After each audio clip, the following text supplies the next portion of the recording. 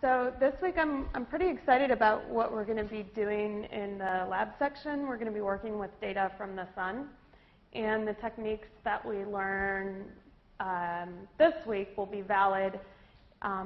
One of the project options, and we can discuss this, is going to be working with asteroids and detecting asteroids and meteors.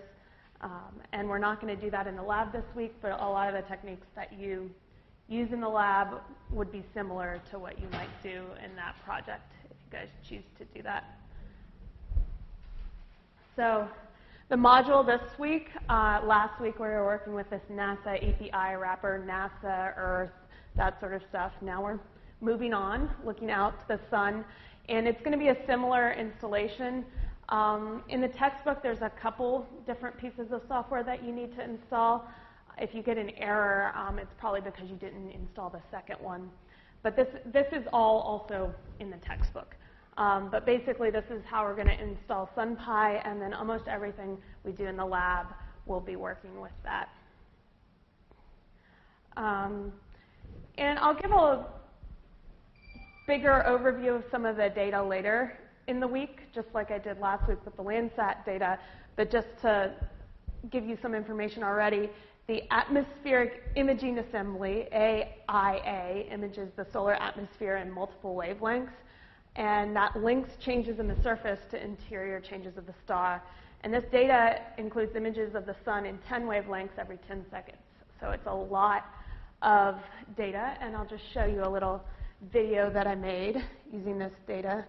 See if this works. You can actually see this is our sun, and you can see it moving. This is from January 2016. But in our lab today, we're going to be able to get images from yesterday, basically.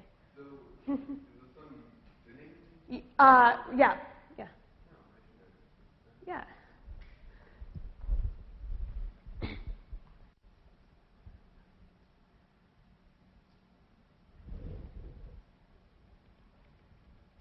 Okay. But we're still learning some Python so that we can work with this data. But again, all of this, Python has a purpose. So I'm going to teach you some concepts. We're going to work with those concepts in the labs, and the labs will illustrate those concepts. But the end goal is that all the concepts that we're learning these first 4 weeks will be the basics that you could tackle any problem that you wanted. You'd learn along the way, but you wouldn't be kind of overwhelmed. You'd be able to say, oh, I want to work with this. Is there a Python module for that? I want to do this in biology. Is there a Python module for that? I know how to install a Python module. I know a little bit about how you work with Python modules. And in the project, we're going to learn how to do it from scratch without me kind of guiding you through it. But one of the advantages of working with a language like Python is that there's just so much available code out there already for you to work with in tutorials that getting started doing something really cool very quickly, once you have these basics, is easy, or easier than it would be if you had to write this all from scratch. And then as well, when you work with someone else's code, you can learn from their code. You can read through it and say, oh, they do it like this. If I want to do something similar, this is what I might do. So we've already met a lot of functions. They help us generalize and reuse code. We've already used print, help, type, range. You can kind of recognize them because they have a name, and then they have these parentheses, and then sometimes some arguments. Then when we worked with the NASA data, we used the functions image and assets to get images, or lists of assets, and then access their images, and later relied on the function that I defined for you, and many of you modified to be even more advanced, called fraction white pixels.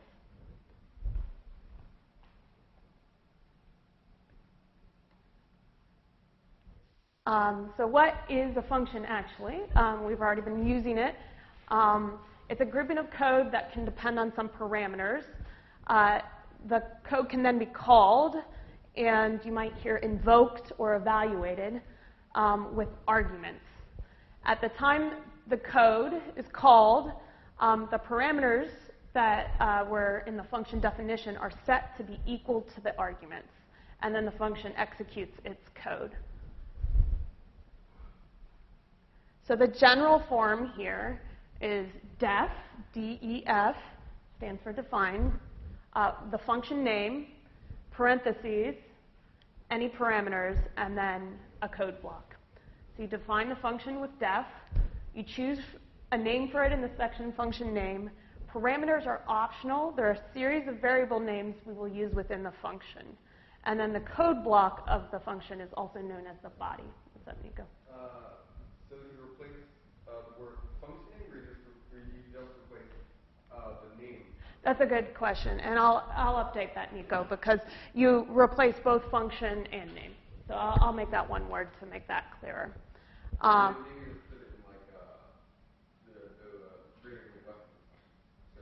Yeah, I've found that when I do that, some students actually put in the greater and less than signs.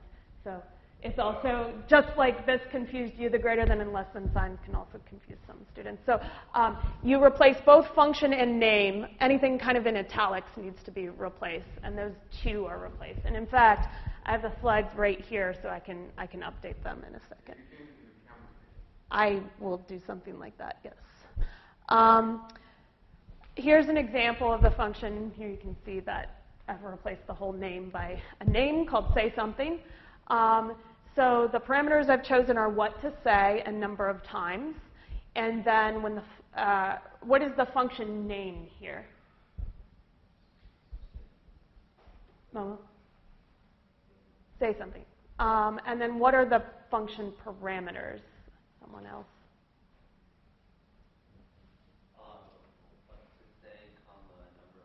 Yeah. And then what about the code block? I have something from a girl. Mix things up. What do you think is the code block, Sierra? Everything else. Sweet. So then, when say something is called with arguments, which is in the last line here, at that time, say something goes ahead and binds or connects what to say with the first argument, good morning, and number of times with the second argument, too. So it's almost like, you don't see this up top, but it's almost like there's an equal sign. What to say equals good morning, number of times equals 2, and then the function proceeds. That just means that you're able to name any parameters, and then without writing additional code, go ahead and use those parameters. And automatically, when you call the function, all those arguments are set. The parameters are set to those arguments. That also means that we can call a function with variables, and those variables can have totally different names to the parameters. So our parameters were what to say a number of times. And here, I'm going to make a variable called statement, and I'm going to make a variable called number, and then I'm going to call say something, statement, comma, number. So when say something is called with the arguments statement and number, what to say is bound to the statement. So what to say is using variables now, and number of times is bound to 8. So it's just like that assignment puzzle that we did in the notebook last week when you're assigning one variable to another. What happens when you assign a parameter to an argument that happens to be a variable? What happens? So this allows us to reuse the code and type just a line instead of an entire loop. And that also means that if you debug your function, if you know your function's working correctly, then you know you can use that wherever without making a typo or introducing another problem. Return is something that's special to functions only. It can only be used within a body of a function. If you use it elsewhere in Python, Python will say no. Any items following the return statement are the value of a function when it's evaluated. And you can have more than one return in a function, but as soon as you reach one return, the function's over. And anything after the return is what it spits back to you. So if a function returns a value, it's good practice to make sure that every single scenario, say you have an if statement with a bunch of elifs, you don't want 5 out of the 6 statements to return something and one of them to return nothing. That's going to be very confusing. So if you have branching code or loops, You want to make sure that every scenario of your function, if you want it to return something, a return statement is reached. And we'll see an example of that here. So here's a function with name, full name, in parameters first name, last name, and it returns the first name, a space, and the last name. So printing the full name Harry Potter will print Harry space Potter because we have that return statement there. So you don't have to do the print within the function. A lot of times we've done prints within the function, but here with Harry Potter we could do whatever we want with the value of that function after. We don't necessarily have to print it. We could set it to a variable and then add it to other characters or completely change the name of characters in a novel by using the function. So here's an example of that. Name is equal to full name, Ron Weasley, and then we can print the name later. We can use the name in an if statement. We can do a variety of different things.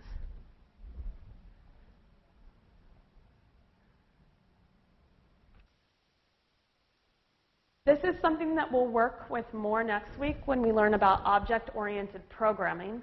But there's a special type of function called a method that are associated with certain objects.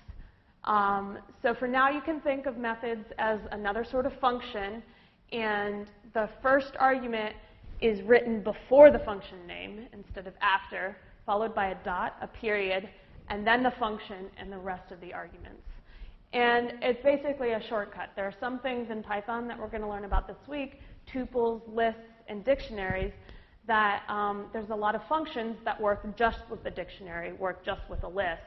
And instead of having to give that list as an argument all the time to those functions, you can just type the list and then a dot and then access the function.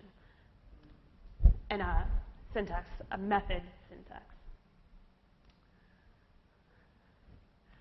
So that was a little short, the dot syntax, the method syntax, but we're going to see a bunch of examples as we go through and learn about lists and tuples and dictionaries. Variable scoping. So there's something in programming in general, not just in Python, called a namespace. And in a namespace, the parameters in a function's definition, along with any variables created in a function's code block, are only valid within a function itself. So namespace is how long is a variable name that you create valid. So if I say x equals 5, is that for all of Python for the rest of the universe? No, because when you close out Python and you open it again, we don't know what x is. Likewise, if we make a function, and then inside the function we say x equals 5, and we don't return x, we don't do anything with x, after the function's done, printing x, trying to use x, we have no idea about it. The function has basically a narrow memory, and then it can remember anything within inside the code block of the function itself, but then as soon as the function's done, any of those things that it defined, it forgets about, Python forgets about. It's almost like it has amnesia. So scope is the portion of code for which a variable name is valid, and that's known as the variable's scope. A function's scope is its code block. So if you have outside of a function a bunch of variables, you can use those inside of a function. Inside of a function, if you create new variables, those aren't valid outside of the function. And we'll see more of this in exercises, but essentially, functions themselves, anything defined within them, you probably aren't going to be able to use outside unless you use a return statement. So the same variable names, you could, if you wanted to, use them again outside the function, reuse them. But unless you set them to anything, even if they were set inside the function, it's not going to matter. The names and variables assigned to them inside the function have no effect on the names of parameters or variables outside of the function. They live in two separate scopes. The inside scope includes the outside. The outside scope does not include the inside. So variables outside of a function can be used within a function, but if you set them to any values within the function, those values pertain only within the scope of the function itself, and Python will forget about it later. And we'll see some examples of this in our live coding section and in the lab. The best way to get a sense for this is to actually go and code it, because otherwise it's like a square. A rectangle is not a square, but a square is a rectangle. You know, it's easier to just see it. How's it going? Are there any pointers like things in the There are no pointers in Python, essentially. So the way to access the variables outside are to either return the variables, or you have a variable defined outside the function that the function inside manages to change. Yeah, how does it change one outside? So you can't set a variable name to a value within a function and have that be remembered, but you can change, if you have a data structure like a list outside of a function, you can change individual elements of that list. And we'll see, I'll show that in, we're going to have some examples with mutability and how you can change individual items of tuples, but not the entire tuple itself. So this section, it's probably a lot at once, is to give you a verbal introduction so that you've heard these terms before, but you're not going to be expected to know all of this stuff offhand right in the lab. We're going to work with it, and we're going to hear it again. We're going to see it in the live coding, and we're going to see a lot of examples of it throughout the week and use it. So even if it's coming a little quick now, you'll at least have heard it once, and we're going to revisit it 2 or 3 times. So data structures are a general programming concept, and they're a way of organizing your objects in your code. Picking the right structure for the task will help you access your data in a way that helps you program quickly and in a very clear fashion. Python has a number of data structures that come with it, with the language, which help us along the way. Tuple, a list, and dictionary objects are the most popular built-in data structures. In the algorithms section of the textbook, which is an optional section that I'm going to be giving lectures about, but we're not going to have labs on, we're going to learn more about data structures and how to design your own.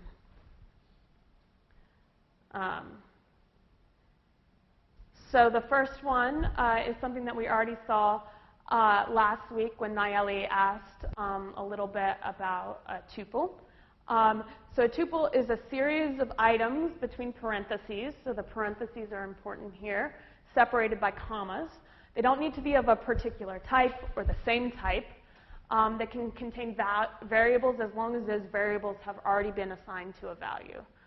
So some examples are 0, 1, 2 in parentheses, 5, 2348.0, hello in parentheses, or x, y, z. If previously in your code you've set what x equals, what y equals, what z equals. To get the number of items in a tuple, you can use the lang function. It stands for length. And you can either have as an argument of the lang function the tuple itself, or a variable that has a tuple as a value. Yes? The variables, if you modify the variable outside the tuple, like you say x equals 10, we'll change the tuple 0 location. No, right? no. Okay, so basically this. Yeah. So. Then assigns that. Yeah. So it also is the case with a list or whatever. If I use a variable as part of a list, and then I later change that variable, it has no effect on the list. The list basically creates a new copy of that variable. It's a little bit more subtle, which we'll see in a second when we deal with lists, about lists, tuples that have lists in them. if, for example, X is itself a list, and we're able to go into elements of X and change individual elements of that list, then you can change it. So there's a strange situation where you can change individual items of something, but not the entire thing at once. So assigning tuples to variables, this can be a useful way of keeping track of multiple variables at once. Here, instead of x equals 5, y equals 7, z equals 19.5, those could be three-dimensional coordinates if you have a game or you have a plot. And here, coordinates can be x, y, z, separated by commas, surrounded by the parentheses. And in this case, we can then access the components of a tuple by their index. And an index in Python is a number that starts with 0, which counts up to the part of the tuple we want to access. So starting with 0 is important. Some other languages start with 1. I don't know of any languages which start with anything but 0 or 1. In Python, you count from 0. So coordinates 0 is the first item, so that equals 5. Coordinates 1 is the second item, that equals 7. Coordinates 2 is the third item, that equals 19.5. And coordinate 3 produces an error, because there's no fourth item. So this is something that will take a little bit of getting used to, counting from 0 in Python, but we'll get there. Slicing we can do with both tuples and later with lists, as well as the index accessing. And it's a way to access more than one item of a tuple at once using a technique called slicing. So here, coordinate 0, colon 2 is equal to 5, comma 7. So the first number specifies the index of the start of the slice, the 0th element, and the second index is the index of the end of the slice plus 1. So basically, the first one is it's going to return items that are greater than or equal to the 0th index at that position, but less than the second index. So we're going to go 5 to 7 for that. And again, that's something easy to miss, but it's something that we'll get used to. And the best way to remember is that the first index, it's kind of greater than or equal to, and the second index, it's less than.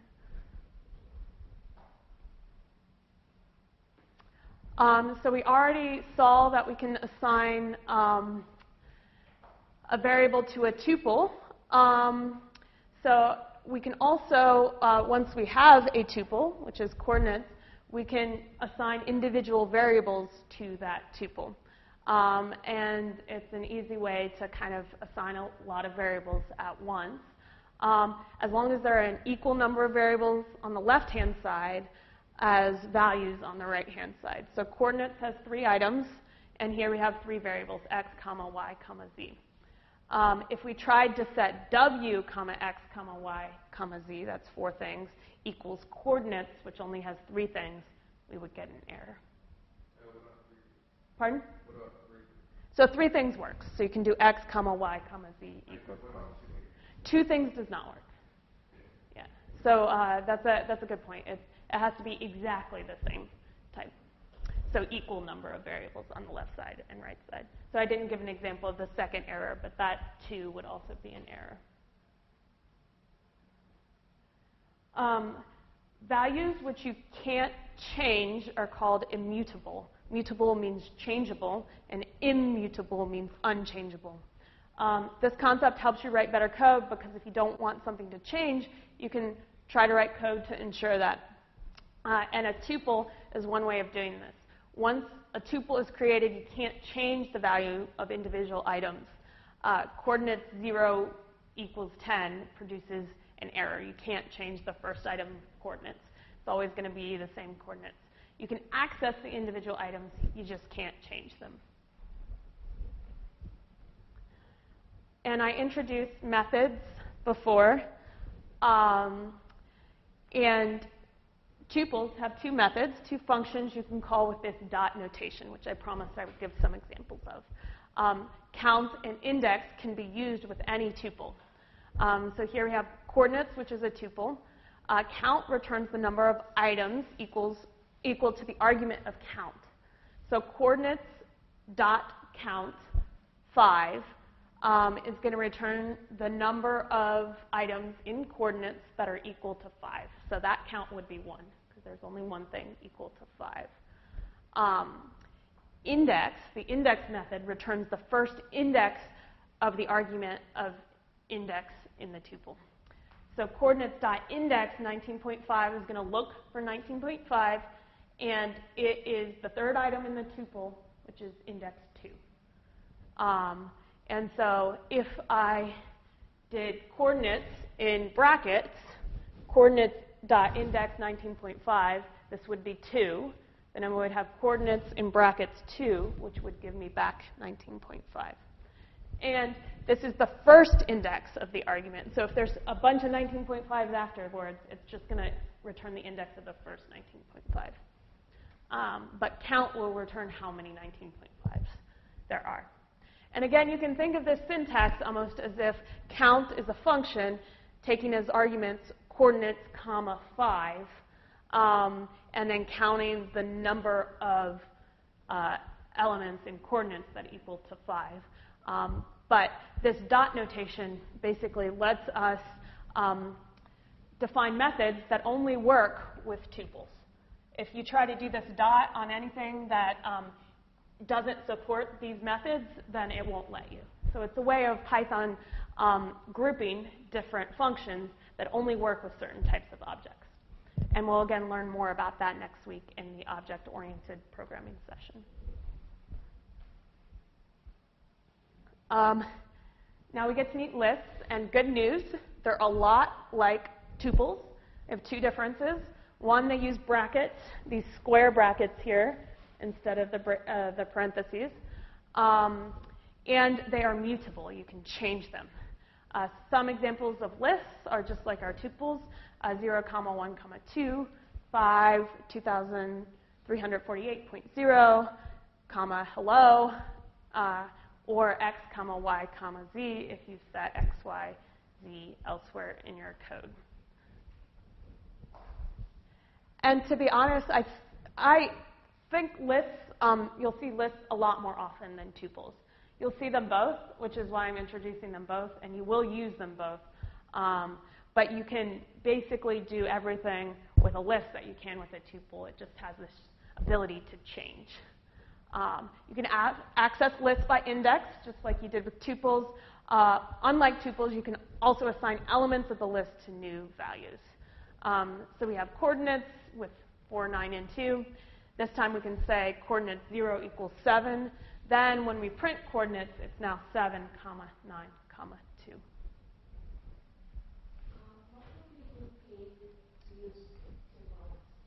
List. What would be the good places to use tuples instead of lists? One good place is in a function argument.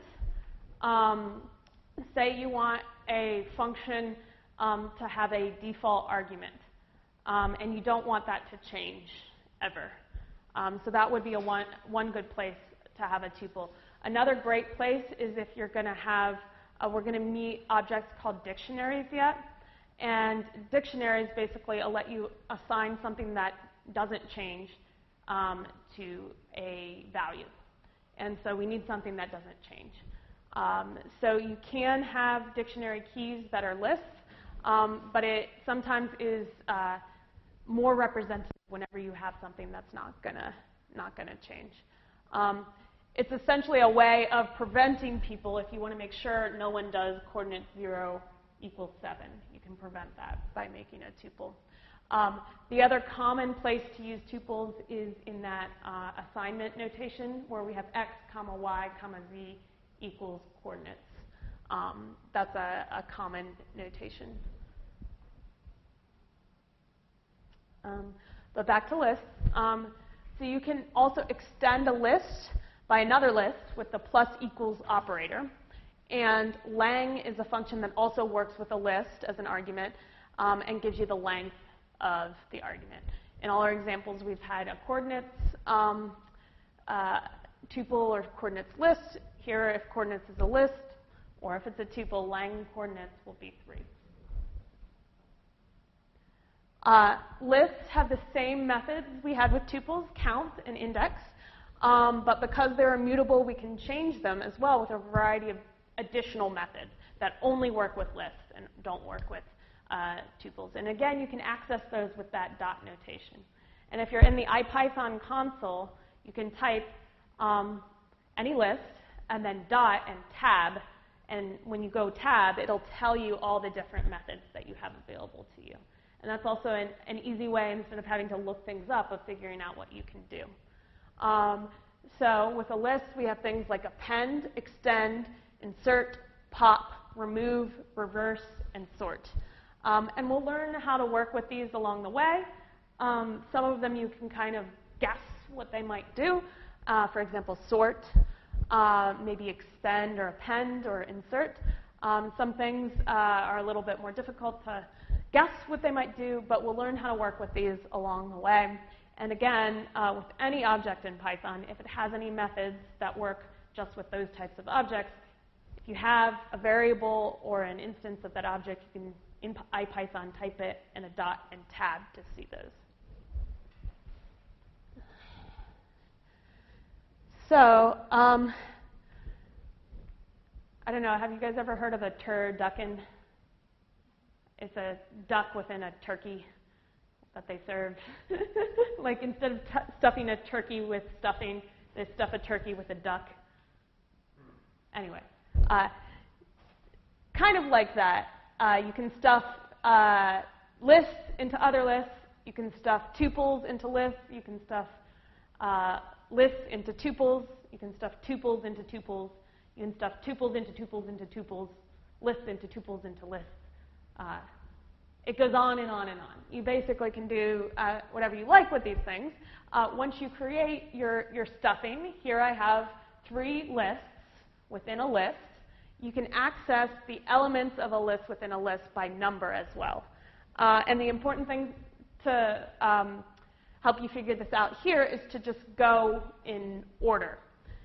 So mentally, we have 2D, which is two-dimensional. 2D, 2, is going to give us 5, 6.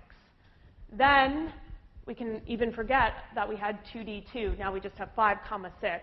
5, 6, 0 is going to give us the first element, which is going to be 5. So just kind of think of things in order. You could even have one of these items be a list, one of them be a tuple, and one of them be just a number.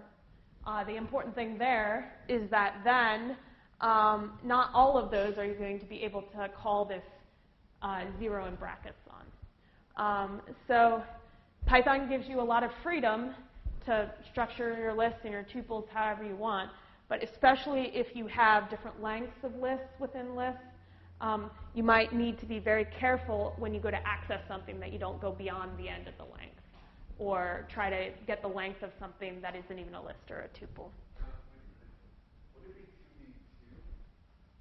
Oh yes, this should be, that's a typo. This should be 2D2. It should be as in the example there. Thank you, Nico. So one very useful thing with lists, you can do this with tuples as well, is that you can iterate over them. You can create a variable name, then you say in, and then have a list or a variable that's equal to a list, and then use that variable. And every time in the loop, just as we were doing loops before, the variable that you define is set to the next element in the list. And we saw this already when we were using for loops last week. We just never made the sequences ourselves. We used range or we used something else to give us the sequence. But what range is basically doing is returning a list. And then we were working with that list. Here we can make our own list. Now we know how to build our own sequences.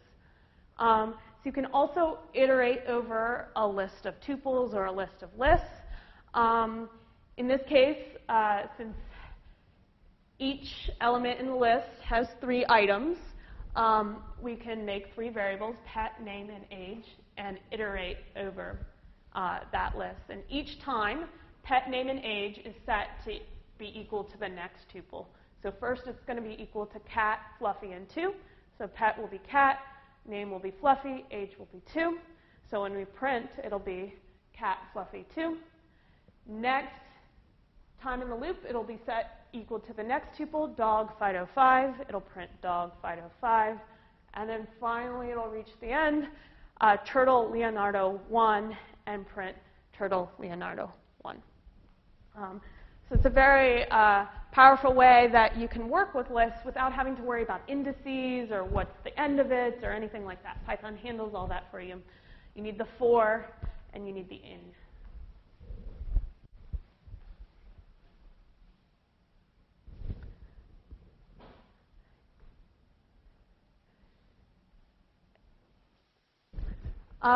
So the last object that's a data structure that we're going to meet today and this week, so don't get overwhelmed. Lists and tuples are very similar, and then we have this new thing called a dictionary. And a dictionary allows us to organize information in the forms of keys and values. We've already met tuples, which use the parentheses, and lists, which use the brackets. And now we are using braces for dictionaries. And it's lucky that there aren't even more of these things, because otherwise we would have more objects to worry about in Python. So if there were more braces, different types of braces, they'd probably make a different object for each of them. So inside your braces, there's a key followed by a colon and the value corresponding to the key. Between each key, colon, value pair is a comma to separate them. Anywhere within the braces, white space is not important. Once you start the braces, you can type lots of spaces, tabs, whatever you like, until the end of the brace. Keys must be unique within a dictionary. So if we had more than one Sierra in the class, if we were using first names as keys, we would not be able to use Sierra as a key. We'd have to use a longer, more complicated thing, because otherwise when you set Sierra equals to something, one student would overwrite the information of another student. And so here's an example. We could use a dictionary for an actual dictionary, which is probably where it got its name, looking up the definition of words. In this example, the keys are the words, cat, dog, pony, and horse, and the values are their definitions. Now, these are not the official Webster definitions. These are just definitions I made up. So for cat, we have our English dictionary. We're going to set it equal to a brace. That's how you know it's a dictionary. Then our key is a cat, colon, the value, its definition is an animal with a fur purse. That doesn't even make sense. An animal with fur that purse. And then comma, and then you can have another key value pair. And then your last one doesn't need a comma after that. So you separate the items just like in a list by commas, only in this case, instead of just being one thing, it's a key and a value. I noticed that both of these on both sides of the string after the variable. That's Would it be possible to take the second argument and index it with that instead of the first one? So that's a good question. So certainly in this example, none of the things are a variable. You can make the keys and values variables. So that's not allowed.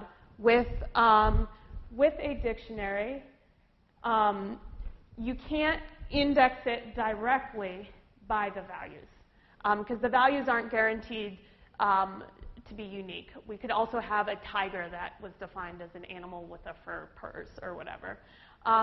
So by the definition of keys, the keys have to be unique, but the values, we could have a lot of things which had the definition of a big pony. We could say a donkey is a big pony, etc. And so if we tried to access it by a big pony, it wouldn't know what to return. That said, if you wanted to do that, you could create code to do that. You could, for example, in the next slide, I'm going to show some methods that we can use to access a list of all the values. And then you could try to get the items in that list which are equal to what you want. So you could write additional code to do that. Another option is you can have a dictionary within a dictionary. So you could also create two dictionaries, one that went keys to values, names of things to definitions, and another that went definitions to names. And then if you had more than one definition that was the same different names, the same definition that was different names, you can make a list. So there's a variety of different ways. Basically, in Python, you can always do what it is you want to do, but if it's difficult, there might be a reason why it's difficult. And yeah, you would need to make another function.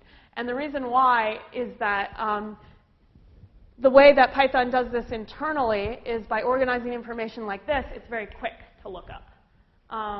It's not that you have to read every page of the dictionary before you get to cat, and then finally you get to cat, and then you're like, oh, I finally got it. There's basically an index, just like in a dictionary where you can turn to the right page, and you get there immediately. And that's one advantage of using a dictionary. Imagine we had a list of all the Facebook users.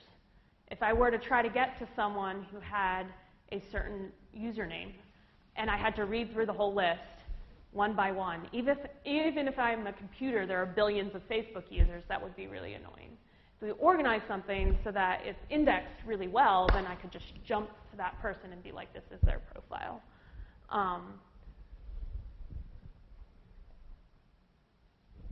So we can use dictionaries for many other tasks. You could organize information about students in a course.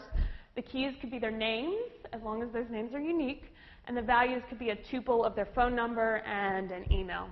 Then basically, anytime you want to look up certain information quickly and have a good, unique key to look it up by, email, phone number, username are all examples of that. A dictionary might be a good choice.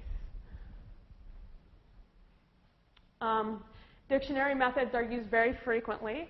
To be honest, I don't use the list methods I don't use the tuple methods that often. Sometimes I use the list methods. But dictionary methods I use all the time. So has key tells us if the dictionary has the key supplied as an argument. Keys gives us the keys of a dictionary as a list, which is especially useful for iterating over them. Note that the keys can come in any order, and the order isn't guaranteed by Python to be the same from call to call. You can call lang on the list of keys as an argument to get the size of a dictionary. Values, the values method gives us the values of the dictionary as a list. In the previous example, that would be the definitions as a list. Keys would be the names of the animals as a list. Items gives us the keys and values paired as a list of tuples. So again, that would help you iterate over them. Dictionaries have a variety of other methods, but these are the most commonly used. If you're curious about the other methods already, you can go in IPython, create a dictionary, do a dot tab, and try some of them out.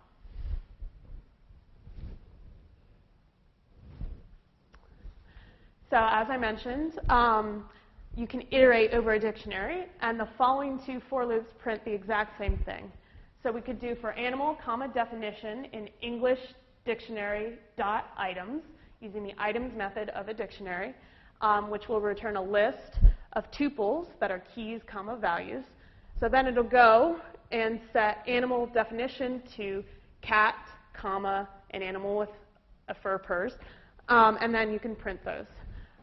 You could also just use a tuple here, since everything in items, everything in the list is a tuple. You could, instead of giving the variables names already, you could access the tuple by indices. So how you do this is up to you. This is two different ways of doing that.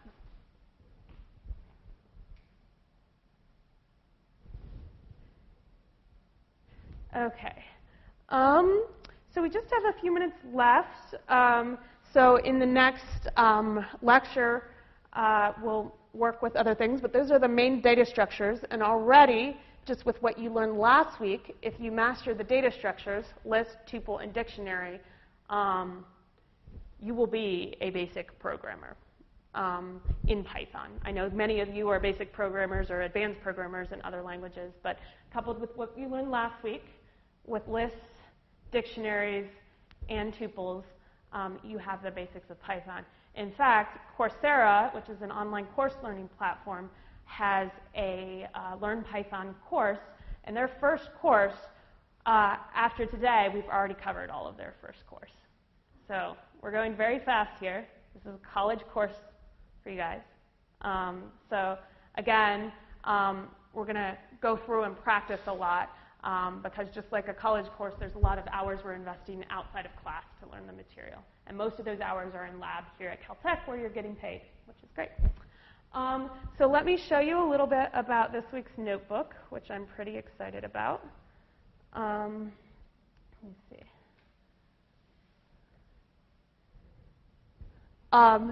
So this week we're going to work with, first with the atmospheric imaging assembly data. The great thing about NASA, or the bad thing about NASA, is that there's acronyms for everything. They have everything, all their instruments always have really long names and then some acronym that's associated with them. You don't have to memorize all these acronyms. It's not like in Python. It's just so that I don't have to, I don't think they mean for anyone to type atmospheric imaging assembly all the time. So we'll be able to work with that data right away. What's up?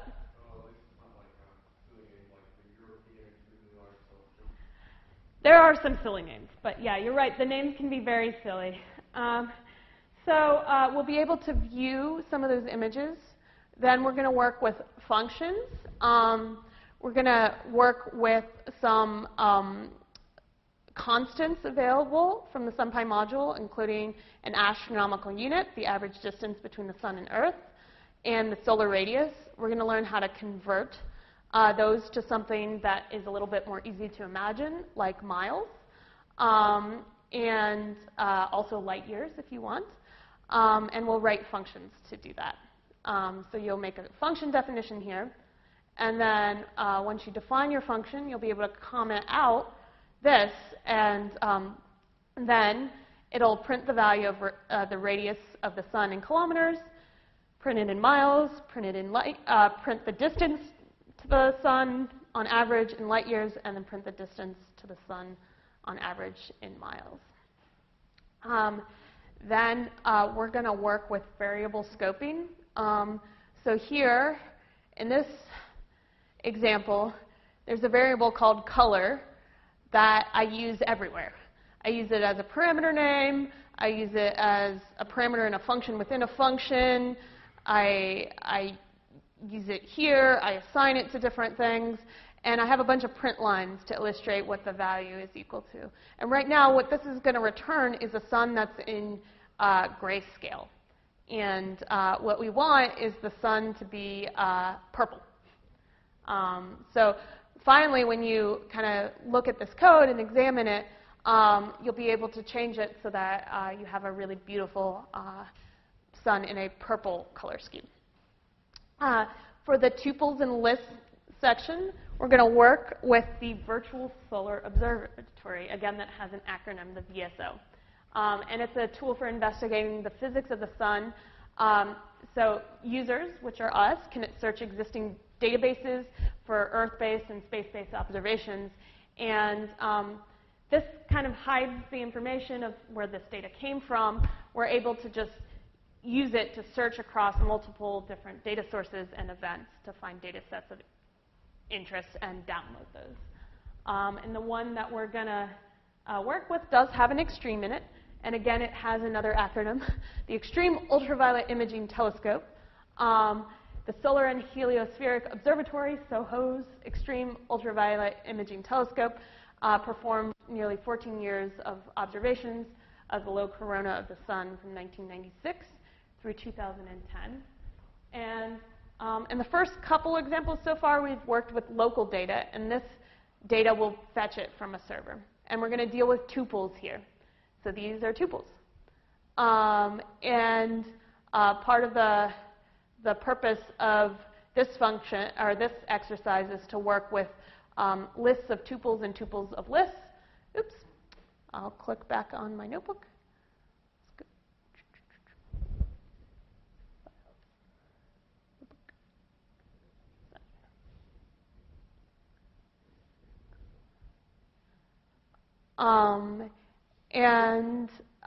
Here, we have a start time and a stop time. So the first time you run the code, you'll just run it and read it.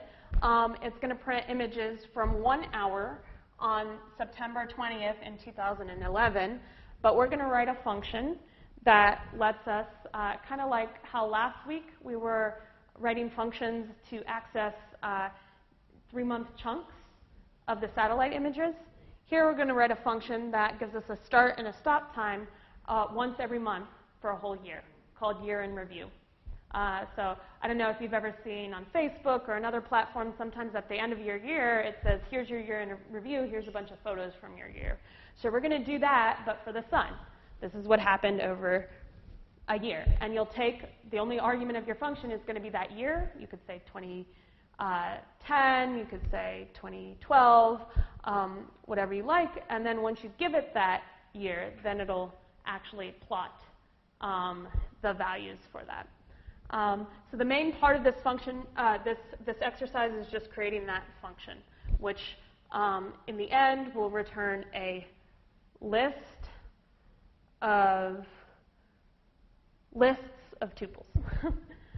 Because every snapshot, every month, needs a start time and a stop time, which can be a list. Within that list, both the start time and the stop time are tuples, and then you need one for every month, so you have a list of those lists of tuples. So this exercise is all about understanding how to embed those. And the good news is that there's some more complicated code here, but you're basically, once you create the function and test the function, you'll be able to just iterate over start and stop times and just put all this code within a loop, and it'll display the sun's year in review. The last section, couple sections, we're going to work with NOAA, which is the National Oceanic and Atmospheric Administration. We can access a variety of information about sunspots, radio flux, and geomagnetic activity on the sun. And in this exercise, we'll retrieve current solar cycle data from NOAA and plot it versus time so that we can see trends. We're basically going to be able to access a variety of information from NOAA. In the last two sections, we haven't learned about those, so I'm not going to talk about those. But those are the things we're going to focus on for today. They illustrate lists, dictionaries, tuples, and scoping, all the things that we heard about today. So we'll take I'll first pause for questions. Are there any questions about the overview of the material that we're going to work with in lab today?